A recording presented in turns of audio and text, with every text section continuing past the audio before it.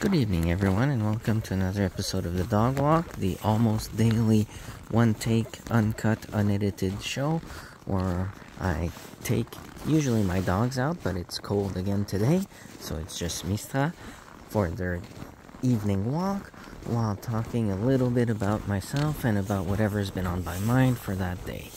Today's going to be actually a very quick episode because as I'm walking, I just realized that I forgot to put real pants on and I'm wearing my pajama pants.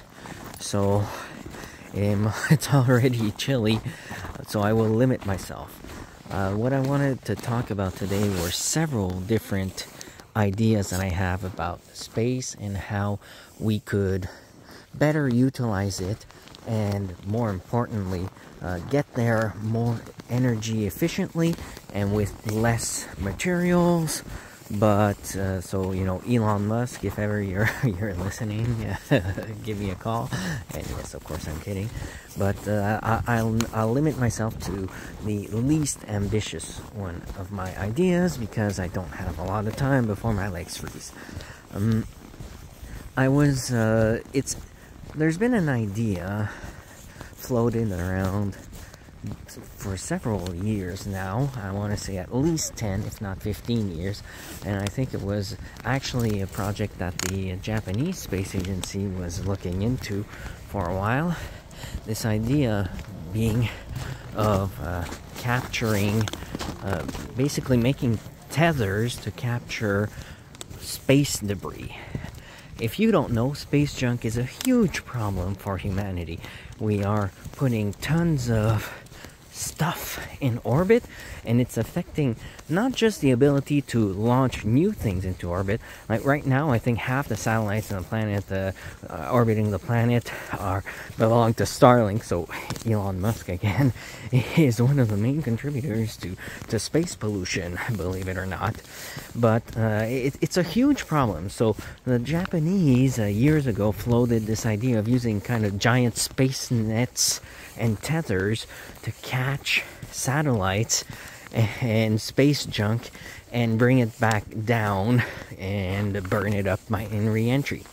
In fact, that is supposed to be standard practice for most satellites. They are supposed to keep enough fuel. This time we're going this way. We're taking a short one today. Most satellites are supposed to keep enough fuel so that at the end of their useful lifespan, they basically just burn the rest of their fuel to deorbit themselves and burn up in the atmosphere.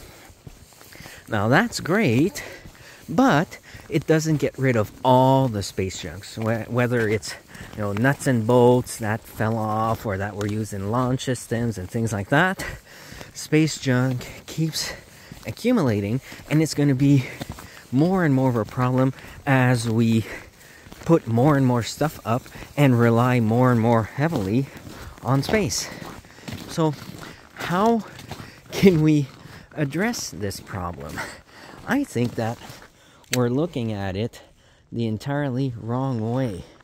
We need to stop trying to get stuff out of orbit, and just like right now on the planet we're trying to find ways to recycle, we need to do the same up there. What I mean by that is, instead of trying to deorbit everything, because we're leaving useful fuel, useful metals and materials, composites, circuit boards, all of that good stuff, we're leaving it up there. And our only idea on how for it to be not a problem for us is to destroy it? Like, that's so human of a solution. I think we can do better.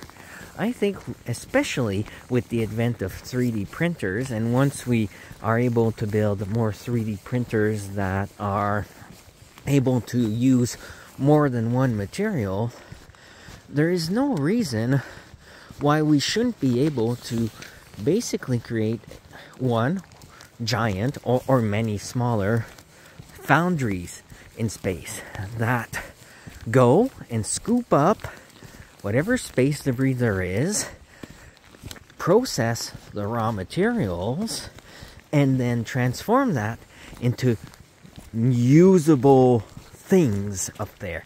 Whether it is building space, the raw skeleton of space habitation modules, because Elon wants to fund his space tourism venture and he doesn't want to spend all that money on bringing up the space module up there, or he doesn't want to be limited by the size of a space launch rocket that severely limits the diameter. And I know you can use inflatables and all that to bolster the diameter of what you're sending up, but you are still limited by the launch vehicle. So how, like, we would be able to do away with all those limits and create actual mega structures in space if we built the stuff in space.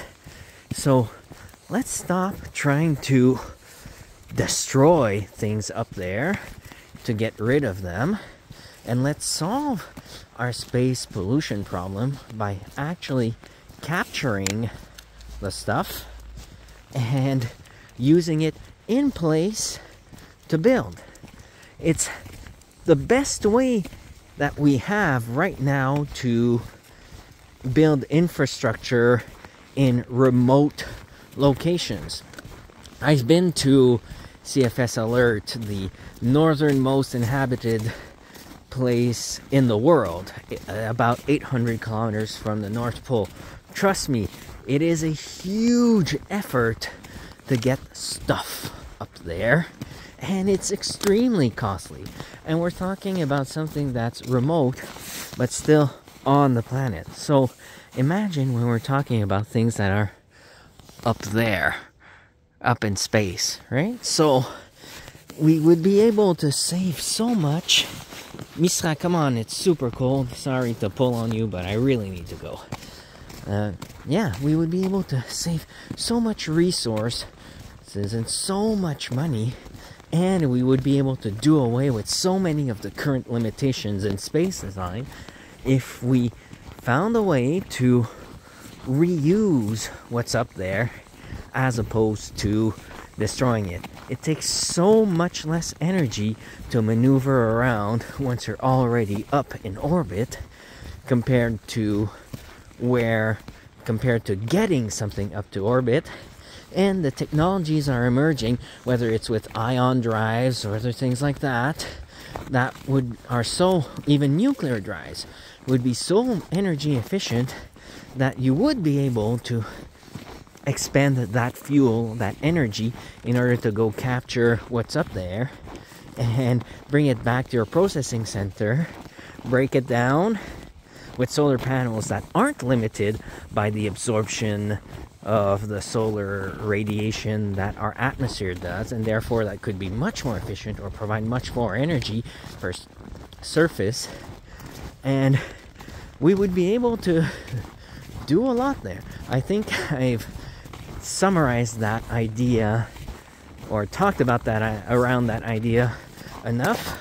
I'm not going to keep going because I want to go back home. It's cold. And normally I do, since I have another minute or two, normally I do talk about myself a little bit at the top of this show, but I'll do it at the end now, at the conclusion, I guess, since Mr. really wants to smell everything. Who am I? Well, or what are my qualifications to be saying things like that?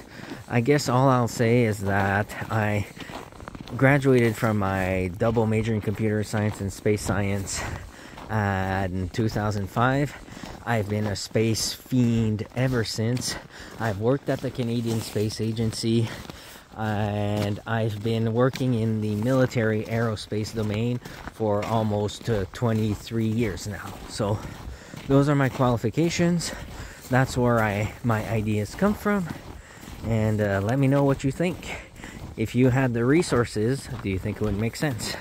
And like I said, I have many other space-related ideas that would save everyone a lot of money, time, and effort.